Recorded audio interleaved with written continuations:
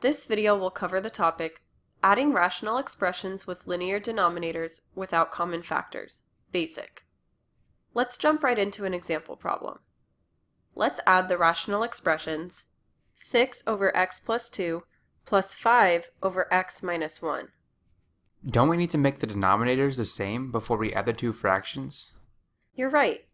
To do this, we need to find the least common denominator of 6 over x plus 2 and 5 over x minus 1.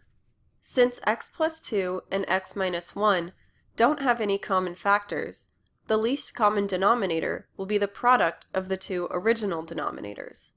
When we multiply x plus 2 times x minus 1, this results in a least common denominator of the quantity x plus 2 times the quantity x minus 1. How do we manipulate our fractions so that they have that denominator? In the first expression, 6 over x plus 2, the denominator already has the factor x plus 2. It is missing the factor x minus 1, so we can multiply this expression by x minus 1 over x minus 1.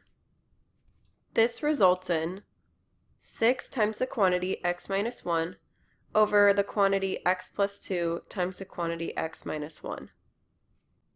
Okay, so since the denominator in the second expression already has the factor x minus 1, and is missing the factor x plus 2, we can multiply the expression by x plus 2 divided by x plus 2, right?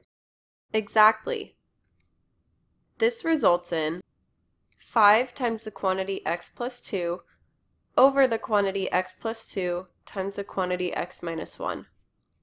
Now we can complete the addition by distributing the numerators, and then adding the numerators while keeping the denominators the same.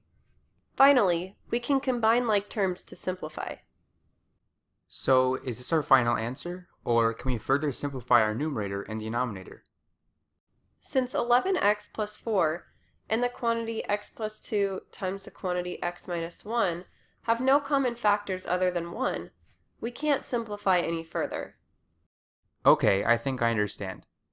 To add rational expressions where the denominators are linear and don't have any common factors, we will multiply the denominators to find our least common denominator.